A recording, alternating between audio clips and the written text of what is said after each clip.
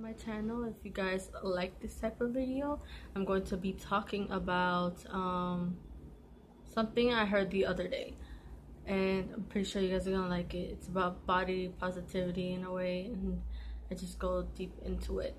Yeah, so if you guys really like this video, make sure to leave a thumbs up, subscribe, and comment something, which I'll tell you guys a little. So here we go to the video. Guys of YouTube, this is me with my bangs. I don't know what the heck to do. Yeah, I just came back from school. It's a very hot day. I don't know why. This is me, guys. My hair is that's why y'all know my hair is kind of poofy. That's what happens when humidity. Anyways, I was at school, and there was a teacher, a gym teacher, and he was talking about how our generation is the most obese and how we don't care about whatever and such things. And when he was saying that, I just kept thinking about, how about those people who want to feel good in their own skin, right? About what? Yeah, I just keep touching my hair and I'm like Kristen Stewart. Oh, how fun.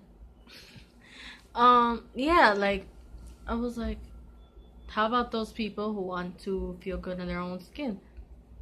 And of course I didn't say it out loud because, you know, we were in a whole group of people. But I was thinking that, and I was thinking that I should make a video about it, because I think that's wrong in a way, that what he said. Like, yes, we gotta get fit and we have to know what's good for us and whatnot. But just, I felt like what he was saying was kind of negative. I don't know, it was more towards the negative side, because he said it towards the negative side. So I was like, what about those who want to feel good in their skin, who want to, you know, become confident, or who knows, maybe it's not that. Maybe it's that they have certain health issues like anorexia or something, like something with their weight. You know, there's people who have weight problems where they gain and lose and gain and lose. And what about those people, right? Yeah, I thought that was wrong.